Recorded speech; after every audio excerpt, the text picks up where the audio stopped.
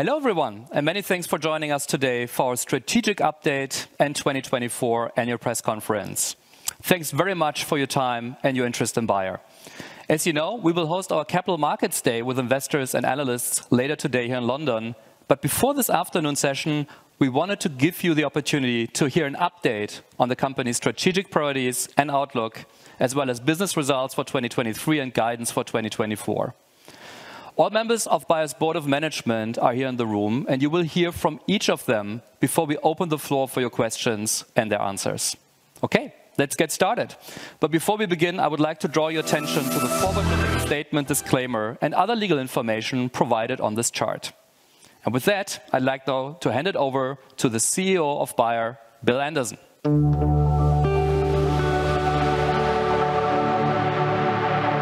Well, welcome everyone. Thanks for joining us today. As Michael just said, we have the whole board here, including our two newest members. Heike has been with us since last summer, so she may already be familiar to some. And Julio is so new to the team that he's not even officially on board yet. He was named the next president of our Consumer Health Division. Julio's been in healthcare for 30 years, and he pairs strong commercial, financial, and analytic skill sets. He joins us from the Pharma division, and he's also spent considerable time in consumer health. Heiko is still fully on board until the end of April, and he'll be representing his business today. But I'd also like to give you the chance to get to know Julio. So why don't you say a few words? Yeah.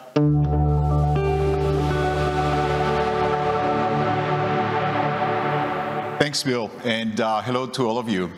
It is a real pleasure for me to be here today. I'm looking forward to officially joining the board and the consumer health team. The consumer health market is an incredibly attractive and dynamic market. Our business is home to great brands and tremendous science. Heiko and the team have done a fantastic job with the business, and I can't wait to get started to get to know you. Thank you. Thanks, Bill. Well, thanks, Julio. And to all of you, we really appreciate you taking an interest in Bayer. We're very happy to have the opportunity to share our plans for the company with all of you today. Let me start by looking at where the company comes from. Over decades, Bayer has built businesses in crop science, pharmaceuticals, and consumer health. That's happened through organic growth and a lot of M&A, including 12 major transactions in less than 20 years. That includes 7 acquisitions and 5 separations. In that time, Bayer has almost completely changed its lines of business, from being one of the world's largest chemical companies, now down to 3 areas of focus. That's a remarkable feat, and my predecessors have shown remarkable strategic foresight and guts. But all that rearrangement has come at a very high cost, both in terms of the debt that we now have on our balance sheet and in shifting the focus away from operations. And what is operations? That's really the core task of ensuring that each employee can add value for customers every day. Well, that's where we come from. Today, we're only 10 weeks into the year, but I'd like to share a snapshot of what's happened both inside and outside of the company in just the past 65 days. In Pharma, we received market authorization for Eylea 8 mg in the EU. Our experimental medicine for menopause symptoms, elinzanetant, met all primary and secondary endpoints in 2 phase 3 studies. We announced that we have the plan and the support of our employee representatives to implement our new operating model. That's important because it's a massive change. To address our debt challenge, we proposed cutting the dividend to the legal minimum.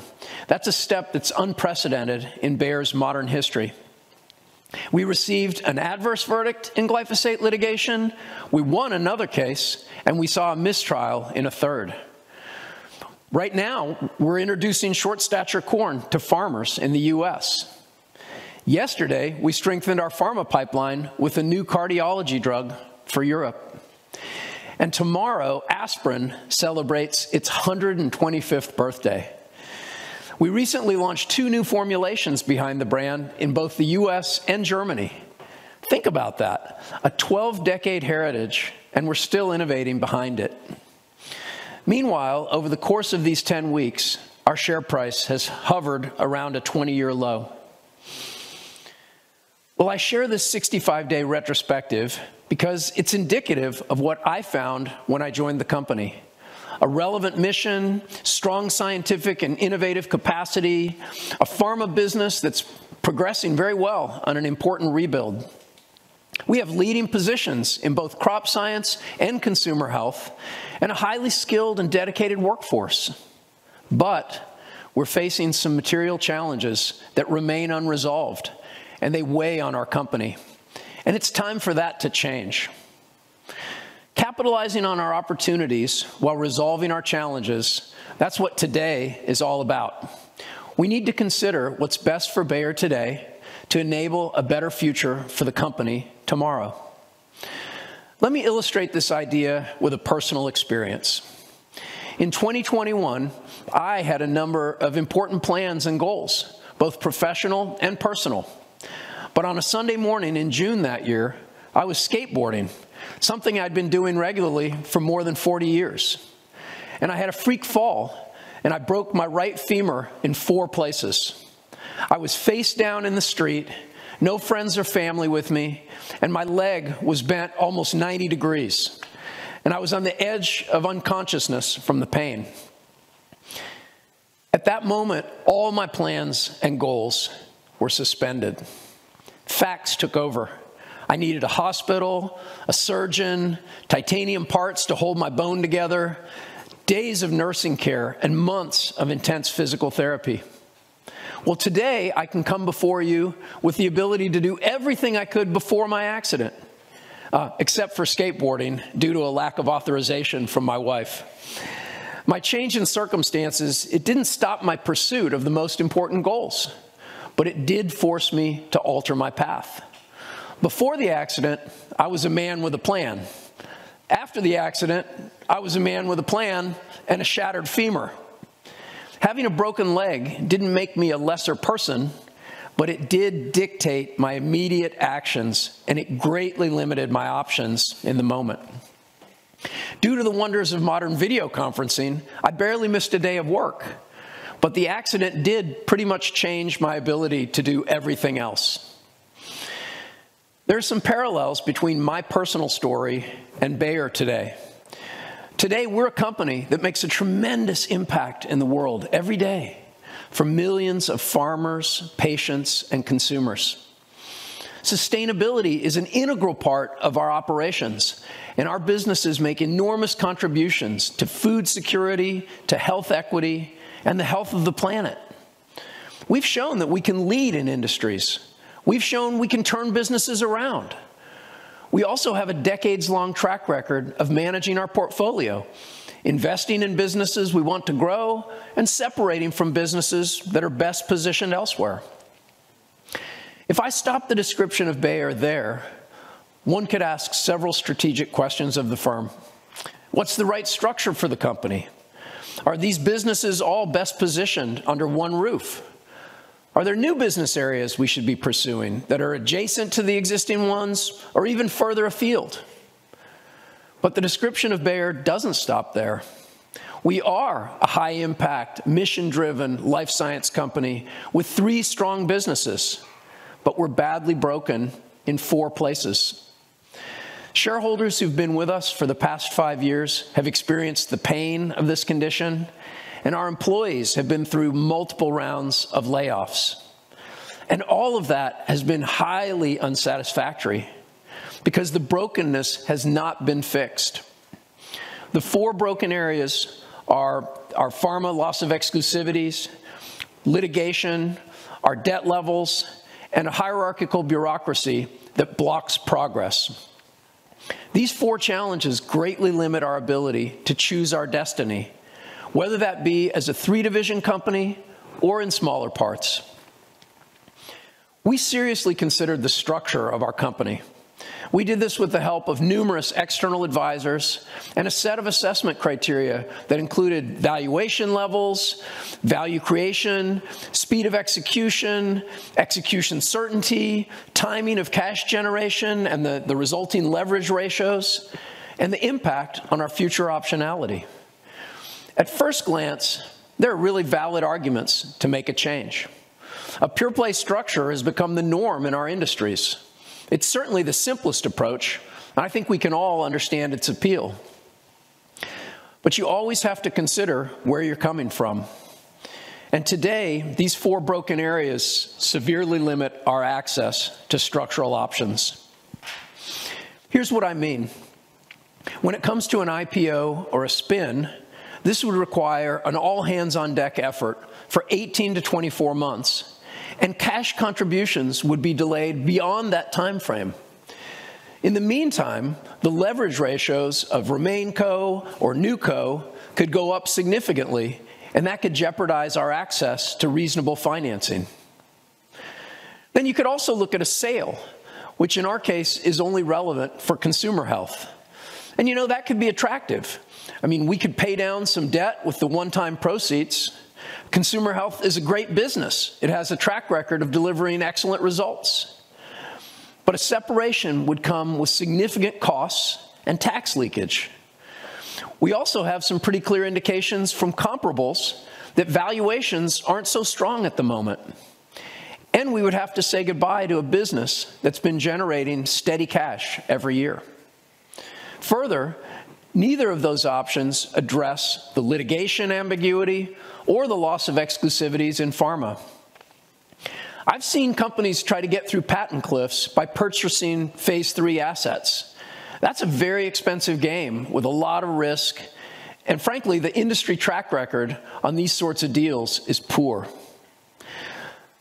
Finally, any kind of structural change would consume the bulk of management's time and energy over at least a 24-month period.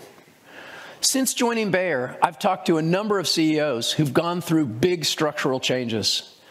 What I heard from them is clear.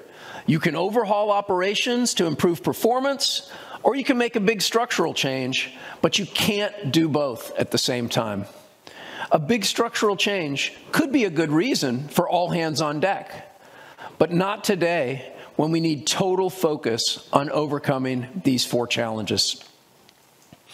In short, on the question of structure, our answer is not now, and this shouldn't be misunderstood as never.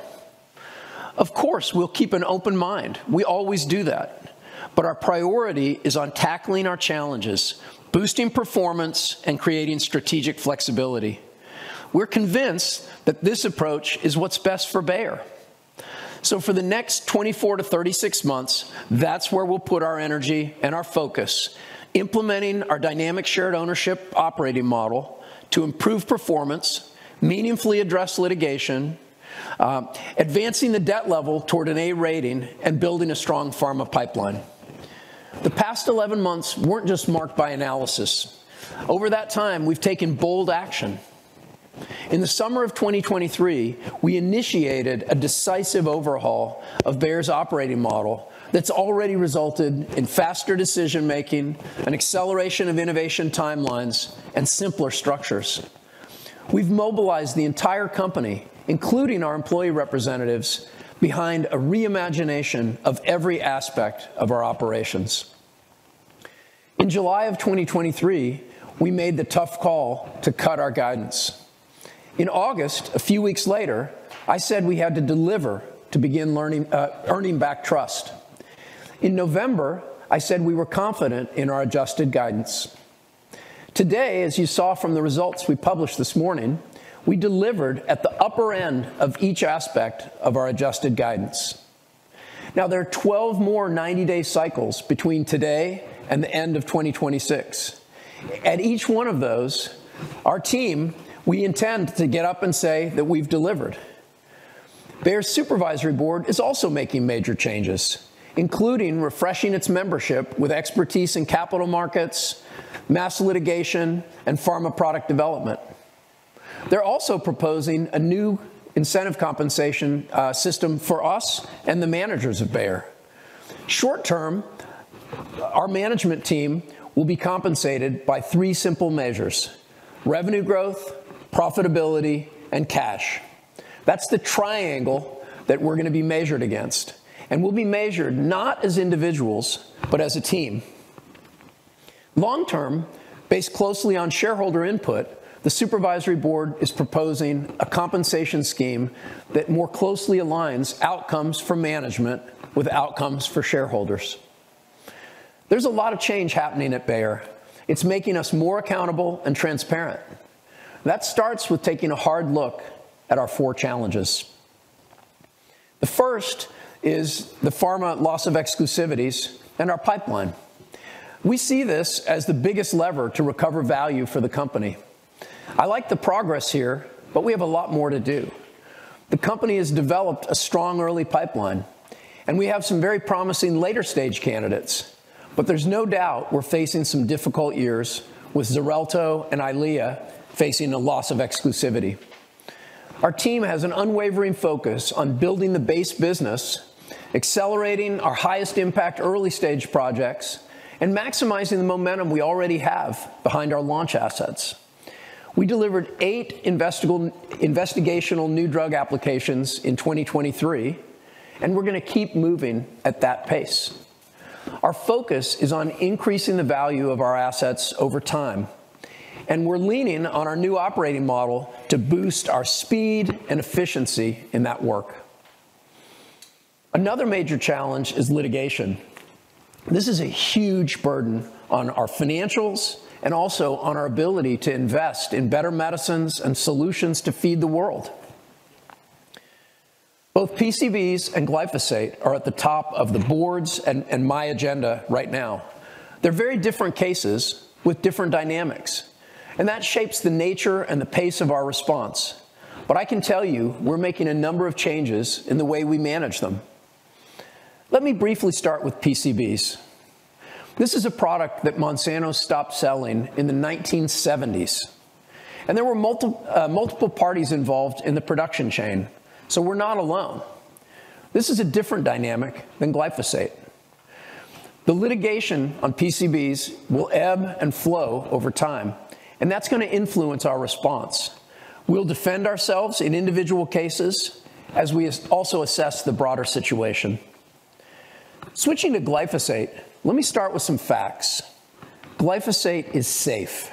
That's been confirmed time and time again by regulatory authorities and scientific bodies worldwide. Just 3 months ago, the European Commission extended the product's registration for another 10 years based on the European Food Safety Authority's thorough assessment. Even in California, a state where I've lived for many years, where even routine household items carry cancer warnings, a court said it would be false and misleading to put a cancer warning label on glyphosate products. Glyphosate is essential. It's the most widely used crop protection chemical in the world because of the unique role it plays in keeping weeds at bay and protecting the yields of important crops, from row crops to fruits and vegetables. This has major implications on keeping food prices affordable, which is especially important today after several years of high food inflation. Glyphosate facilitates no-till farming, which is pivotal for keeping carbon in the soil, which significantly reduces both energy and fertilizer requirements. Without glyphosate, carbon emissions from farming would rise dramatically. Glyphosate plays a major role in farm economics. Threats to its availability jeopardize the livelihood of farmers, as evidenced by the more than 360 farmer advocacy groups that recently brought this issue to the attention of the U.S. Congress. They're concerned because Bayer is the only U.S. source of glyphosate. Those are the facts. Now to actions. We have a number of cases upcoming this year. Our new general counsel has brought in some new external counsel, and we're adding a litigation expert to our supervisory board. We will defend ourselves vigorously. We welcome positive outcomes like the ones we saw on Friday, and we will continue to appeal every unfavorable verdict. By the way, we continue to see reductions of awards by roughly 90% on average. And we're still working to have these verdicts set aside completely. But it's clear that a strategy of defense alone is not enough. We're looking at the litigation topic from every angle, inside and outside the courtroom. That includes much more thorough engagement with other stakeholders in the realm of public policy. It includes considering every possible means to bring closure to these lawsuits for the company and for our customers. You should expect more action from Bayer in this space, but we'll only comment on it when and where it's in the company's best interests. Third, the debt. You can expect an intense focus on profitable growth from our base business, as well as conversion to higher cash flows. And we're not stopping there. 2 weeks ago, we shared our plans to amend the dividend policy to reduce debt. We plan to pay out only the legal minimum over the next 3 years. That wasn't an easy step to take.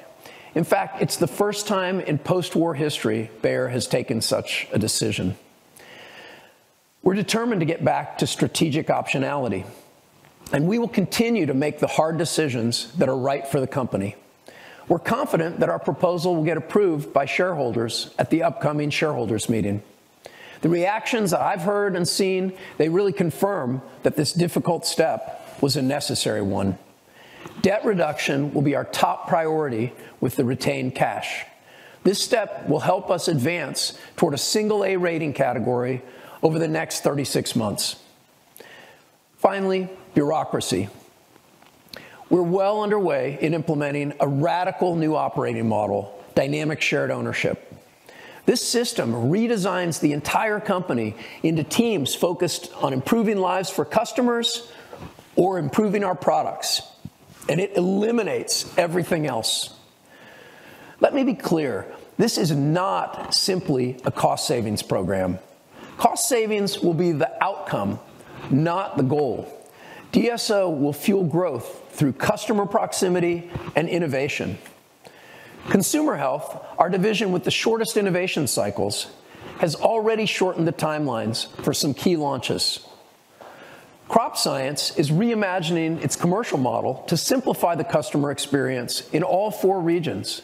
And Pharma is accelerating market access for Eylea 8 mg, one of our biggest launches this year. Work like that is what makes me confident, because beyond the 4 challenges I just addressed, we have a lot to build on in our businesses. Dynamic shared ownership will focus the entire organization on customers and products. Resources will dynamically flow away from the old static processes and the committees and governance toward our highest impact projects. It will take out about 2 billion euros in annual organizational costs as of 2026.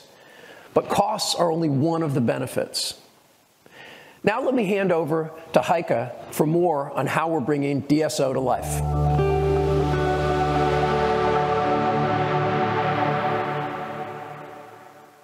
Thank you, Bill. By the end of this year, dynamic shared ownership will touch each and every part of our organization, with dedicated teams organized around and focused on customers and products. These teams are supported by a network of enabling and technical functions, making decisions faster and in ways that best support customer needs in a more synergistic way than was possible in our previous hierarchical model. At the end of 2023, we already had 50 teams and 2,500 people working in this model. Today, we've scaled it up to 300 teams with thousands more working in the system. And we'll continue to scale with unprecedented speed, and we expect to have nearly every employee at Bayer engaged in DSO by year-end. To do this, we are working on a complete redesign of our operating model. We are reducing layers to the minimum imaginable. In some areas, we have 12 layers between Bill and our customers today. So here our target are 5 to 6 layers across the entire company. We're also reimagining span of enablement and coaching, something we used to call span of control, towards a minimum of more than 15 employees per leader. And we are optimizing our management structures. To put this into perspective, today we have more than 17,000 people managers. More than 30% of those managers lead small micro teams with 4 or fewer direct reports. Some managers even only have one direct report. This not only creates complexity, but it also showcases the underlying challenges of a hierarchical model. So we are really flipping the script across our businesses. Let me give you one concrete example from our Pharma team in North America. They went live at the end of last year with an entirely new operating model. They reduced the number of managers by around 40%, and they increased their span of coaching from 8 to 9 employees per leader to 15 to 20. They now operate with 68 field-based so-called micro-enterprises that are designed to provide a unified, much more seamless customer experience. These squads of around 15 to 20 people are largely autonomous, cross-functional units that set and they execute their own strategy. They have ownership of their spend and can flex resources or evolve team composition to address unique market dynamics and opportunities. This has already led to radical changes to unleash the power in our organization with a much flatter organization, with more people being coached and guided by far fewer leaders. Across our enabling functions, we can also see substantial movements. We want to highlight 2 big steps we've taken to move towards a system that puts customers and not internal processes at the center. We dissolved complete organizations, such as our in-house business consulting team, and we are substantially reducing control organizations, such as our internal audit team, by close to 50% by reducing their scope to focus only on material risks. Across all our functions, we are putting everything on the table. We are not relying on how it's always been done, but really looking at what's really required, what really adds value, and how we can best set ourselves up to deliver on customer needs. As a labor director, I would be remiss if I didn't point out how important our employee representatives are in this whole transformation. In a co-determination system like Germany, changes of the magnitude we are undertaking can sometimes take more time. Fortunately, our employee representatives understand the urgency of our situation and are very supportive partners in this transformation. They are helping us to move swiftly and at the pace we need to succeed. I'm in regular contact with them, and we are confident that DSO will propel Bayer to a better performance while creating more meaningful jobs at our company. With that, I'm handing over to Bill again. Thanks, Heike. Yeah, it's been great having you on board these last months, and we've got a really important work to do, and we're very fortunate to have someone of your talents and knowledge on the case. So in a minute, Wolfgang is going to tell you how we see our business developing in 2024. But first, I'd like to paint a picture of where we're taking Bayer over the next 3 years. By the end of 2026, I see a company that has weathered the loss of exclusivities and rebuilt the pharma pipeline, that advanced effective strategies to contain litigation and has significantly improved our leverage ratios, that strengthened our leading position in agriculture, and that we're well on our way to bringing 10 blockbusters to market in crop science, that we're outperforming our peers with leading brands in consumer health. I see a Bayer that has tackled the bureaucracy, fully centered on customers and products, with each one of our businesses leaner and more effective than their competitors, with the strategic flexibility to claim its own destiny, and a system of performance that pushes us to be better in rapid intervals. The reason for all of that, the reason it's so important, is because the work that we do, it really matters. When we say health for all, hunger for none, we're not being naive idealists. Hunger and disease aren't problems you can solve even in a lifetime. They're some of the biggest issues facing the world today, and we know our businesses can be a true force in addressing them. For crop science, that means taking today's level of agricultural production and then producing 50% more, all while restoring nature. For pharma, that means looking at diseases that have afflicted human life for as long as we can remember and daring to go after a new treatment, if not a cure. For consumer health, That means delivering medicines most of us take for granted, for heart health, for cuts and bruises, or for a headache, but reaching 1 billion people with them, especially those who need health care the most. Those are big goals. They extend over decades, but they will give us clarity of what we're working toward. And I'm confident that we have the people, we have the products, and we have the plan to go after them. We're focused on doing that in the fastest, most productive way possible and getting rid of everything that stands in our way. Thank you very much, and I'd like to hand it over to Wolfgang.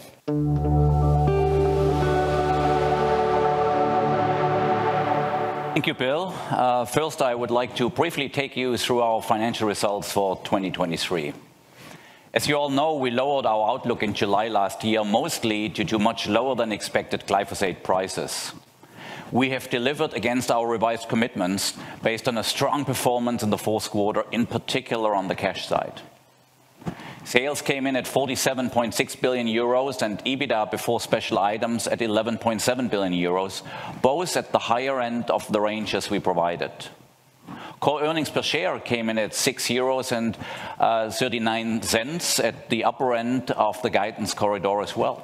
With our revised outlook, we forecasted 0 free cash flow for the year, but we actually achieved 1.3 billion euros by the end of the year. This also translated into a better than expected net financial debt, where we closed the year with 34.5 billion euros. There can be no doubt that we are far from the good results we had the year before. It must be kept in mind, however, that 2022 was an exceptionally good year for us, in which we benefited from very high glyphosate prices. If we look at the past 5 years, we can see that our performance over that time frame was actually very robust. And we achieved this in a highly volatile macroeconomic environment, which was dominated by crises such as the pandemic and the war in Ukraine. Over the 5-year period, we raised sales by around 2% per year and clean EBITDA by approximately 1% per year. But the clean EBITDA results do not fully translate into consistent free cash flow growth. Out of about 11.9 billion euros in EBITDA before special items, we only generated 2.3 billion euros in free cash flow on average per year. Of course, we need to account for CapEx, tax, financial results, and restructuring, but another major impact comes from litigation-related payouts. These latter include settlements and judgments and very significant cost of defense as well.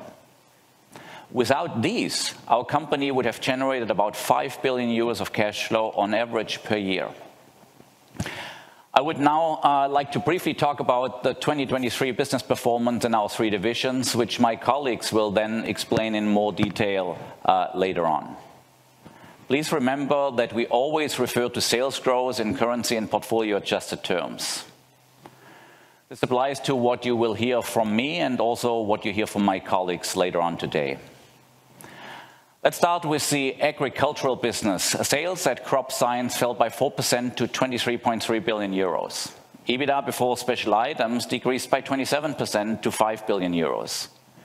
This development was mainly due to the significant price decline for glyphosate-based products. By contrast, the division achieved an above-market sales growth of 7% in its core business, excluding glyphosate, thanks especially to price increases. Sales at pharmaceuticals in 2023 came in level year-on-year at 18.1 billion euros. We achieved significant gains with our most recently launched products, Nubeqa and Kerendia. Furthermore, we posted continued sales growth for Eylea and in our radiology business. These effects were more than offset by declining Xarelto sales and a much lower than anticipated sales in China. This latter was due partly to pandemic-related developments at the start of the year and an anti-corruption campaign in the health sector that indirectly impeded demand there. EBITDA before special items at pharmaceuticals decreased by 12% to 5.2 billion euros in 2023. This was primarily due to an unfavorable product mix and higher R&D investments. Sales at Consumer Health increased by an encouraging 6.3% to 6 billion euros against an already strong previous year. We posted double-digit percentage sales growth in the dermatology category thanks partially to continued high demand for bepanthen and canesten, as well as in the pain and cardio category. We also significantly increased sales of cough and cold products, particularly in Europe. EBITDA before special items at Consumer Health increased by 3% to 1.4 billion euros in 23, mainly driven by operational productivity programs, successful price management, and sustained sales growth. We thus more than offset the inflation-related strong rise in cost and higher investment in marketing innovative products. That concludes my review of our financial figures for full year 2023. Let me now move on to the outlook for 24, which is again adjusted for currency effects. For sales, we expect a relatively moderate development of -1% to +3% growth in 2024, resulting in between 47 and 49 billion euros. The fairly broad range that we are forecasting here is due to the unpredictability of key business drivers. Regarding our top line, these are the expected double-digit decline of Xarelto sales due to the loss of exclusivity, the continued negative impact on our pharma business in China, and the volatility of the agricultural markets. Furthermore, we expect increased pressure on our profitability and thus an approximately 3 to 9% decline in EBITDA before special items. This results in 10.7 to 11.3 billion euros. We anticipate that core earnings per share will come in between 5.10 euros and 5.50 euros. Despite the lower profitability, we expect free cash flow to increase to between 2 and 3 billion euros. As a result, we aim to reduce our net financial debt to between 32.5 and 33.5 billion euros. As we already communicated 2 weeks ago, our clear focus for the next 3 years is to reduce our debt level. This is what we will mainly use our cash for. We therefore plan to change our dividend policy to only pay out the legally required minimum dividend for the next 3 years.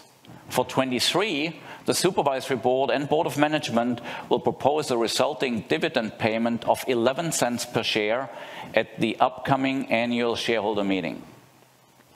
And now I'd like to hand over to my colleagues who are in charge of running our operational businesses, and we start with Rodrigo in Crop Science.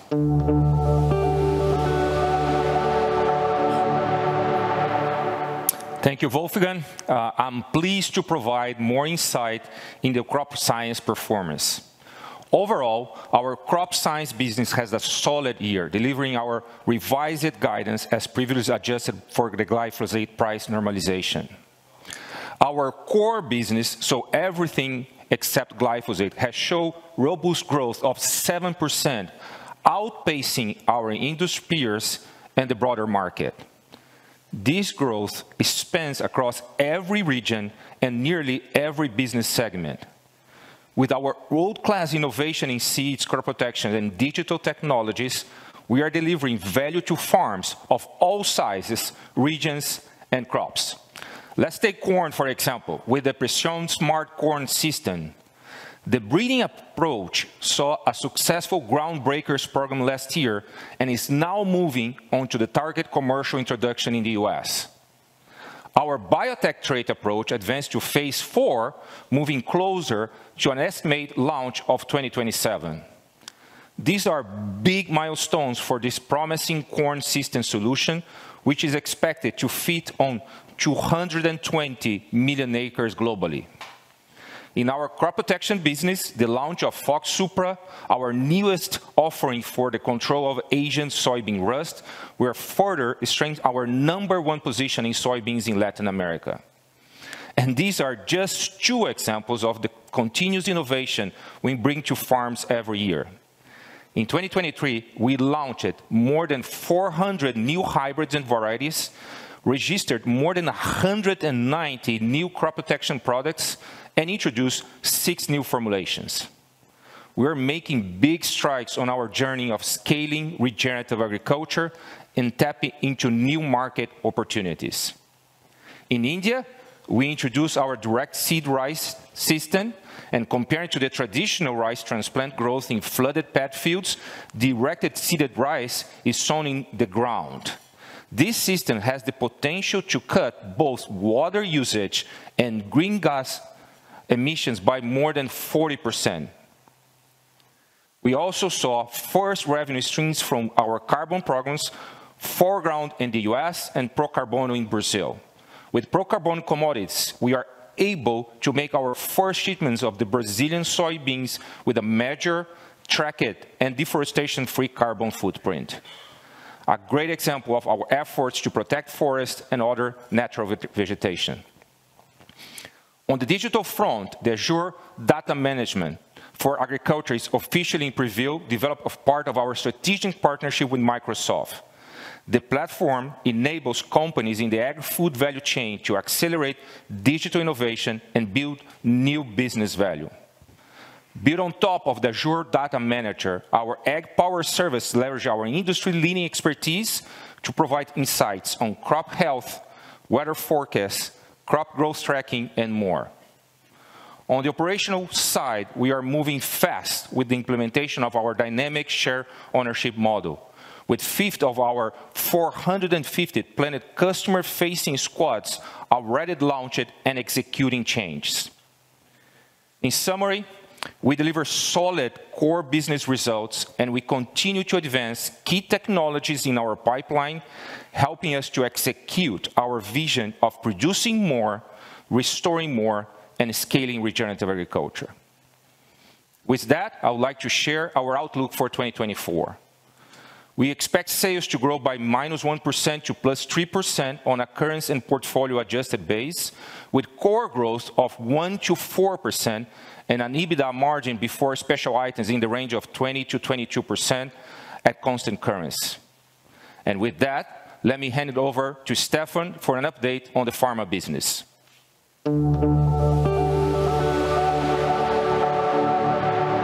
Thank you, Rodrigo.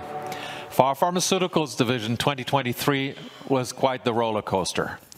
We saw remarkable achievements, but also faced significant challenges. So first, let me highlight the progress we made in executing our strategy.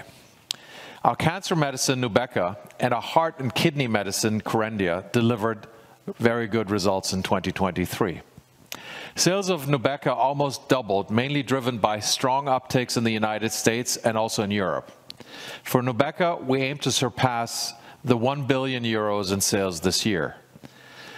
For our ophthalmology blockbuster product, we received approval for Eylea, you heard it from Bill, in the 8 milligram form here in Europe, as well as in Japan in January 2024, which will allow us to secure our market leadership for the treatment of 2 specific types of eye diseases and provide patients with up to 5 months between injections.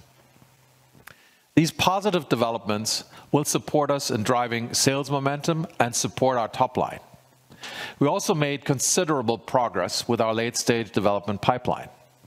For our potential blockbuster candidate, elinzanetant, we obtained positive top-line results in 2 pivotal phase 3 studies, reinforcing the candidate's potential as a non-hormonal treatment option capable of transforming the way menopausal symptoms are treated. And we've just acquired, you heard yesterday, the marketing rights in Europe for acoramidis, an orally administered small molecule drug for the treatment of a progressive and fatal heart disease. Acoramidis met all endpoints in phase 3 clinical studies and is already being reviewed by the European regulators for marketing approval, hopefully with a launch in next year. As part of the ongoing transformation of our pharmaceutical division, we bolstered further our research and development capabilities and sharpened our research focus on 4 therapeutic areas. Those are oncology, cardiovascular and renal diseases, neurology and rare diseases, and immunology. Selected investments, as well as the successful work of our teams at AskBio, BlueRock, and Vividion, continue to strengthen our early, mid, and late-stage pipeline. We have made significant progress in the area of cell therapies and gene therapies, reaching important clinical trial milestones and advancing development programs into the next phases of clinical testing. From our chemoproteomics platform, we successfully advanced two programs into the clinic to address unmet need in cancer patients. However, we also encountered some challenges. While the results of a phase 3 study investigation on asundexian in patients with atrial fibrillation at risk for stroke did not allow for a continuation of this specific development, we will continue to investigate this important compound for secondary stroke prevention. Another challenge, and Bill has mentioned it, was the expected loss of market exclusivity for Xarelto. We felt increasing pressure from generics in several markets. This situation will continue and expand in further markets throughout 2024. In China, the ongoing volume-based procurement policy had a negative impact on our business. Furthermore, the country's anti-corruption campaign in the healthcare sector posed indirect challenges. We've seen an indirect negative effect on our businesses due to the postponement of medical events and limited access to healthcare practitioners. However, let me be very clear, with our strong compliance culture, we will ultimately benefit from a fairer and more ethical competitive environment in China over time. In 2024, we will continue to deal with some of these and other challenges. At the same time, our new dynamic shared ownership operating model will help us to become more efficient and more product and customer-centric. We will therefore continue to invest in our pharmaceutical business and with that into our future. For 2024, we're forecasting sales decline of 0 to 4% and an EBITDA margin before special items of 26 to 29%. Thank you for listening, and with that, I will hand over to Heiko. Thank you, Stefan. It is my pleasure to give you an overview of our Consumer Health divisional performance for 2023 and to give you a sense of where we want to go in 2024 and beyond. In 2023, we achieved strong broad-based growth of 6.3%, amounting in just over 6 billion euros on top of a very strong prior year growth. This performance surpassed our 2023 growth guidance of around 5%. In addition, we recorded an EBITDA margin of 23.4%, a substantial expansion of 90 basis points versus the prior year, meeting the upper end of our full-year guidance of around 23%. Achieving this amid a volatile economic and geopolitical environment is a testament to our teams, to good consumer demand resilience, and the continued appreciation and trust in our iconic brands. The standouts were our dermatology category, which saw strong 12% growth across the regions and brands, driven by Bepanthen and Canesten, and high demand for our regional brands in China, as well as the 12% growth we achieved in pain and cardio. Our allergy and cold business, as well as digestive health categories, achieved strong single-digit growth in 2023, while nutritionals were on previous year's levels. Other positive developments were the strong growth of our e-commerce business, as it recorded over 20% growth, and the launch of our new Precision Health unit. Looking at our results from a regional perspective, we achieved growth in 3 out of our 4 regions. North America sales were just on prior year levels. A final point of pride is how we in 2023 reached over 75 million people in underserved communities, with our special access programs contributing to around 20% of our total 23 growth, demonstrating that expanding access to proven healthcare solutions is not only good for our business, but also to serve the communities. Looking now at 2024, we expect continued broad-based growth across our regions and categories at around 3 to 6%, with an EBITDA margin between 23 and 24, with acceleration towards these goals really kicking in post Q2. Talking of acceleration, we are doing this, embarking on a bold new vision to help over 1 billion people live healthier lives with the most trusted self-care solutions. Achieving this will be based on an evolved game plan to grow our brands ahead of the market, generating strong demands with our consumers and customers for our iconic, much-loved brands. A focus on innovation and launch effectiveness and the winning creative and consumer-centric capabilities of our teams. We will also seek to accelerate our operational efficiencies and our progress towards this vision by adopting new ways of working under DSO and have started working in truly cross-functional customer and category brand teams.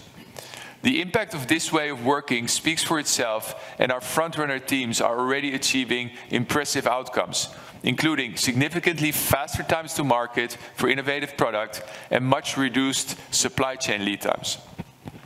You already have heard that I'll be leaving Bayer at the end of April. It is with tremendous pride that I look back on this team's many accomplishments over the past 6 years, how we turned around the business and built a true foundation for success. In Julio Triana, the team is getting an experienced healthcare leader with a proven track record of delivering and a fantastic knowledge of the company and this business, having now been a member of Team Bayer for over 20 years, including time spent in consumer health.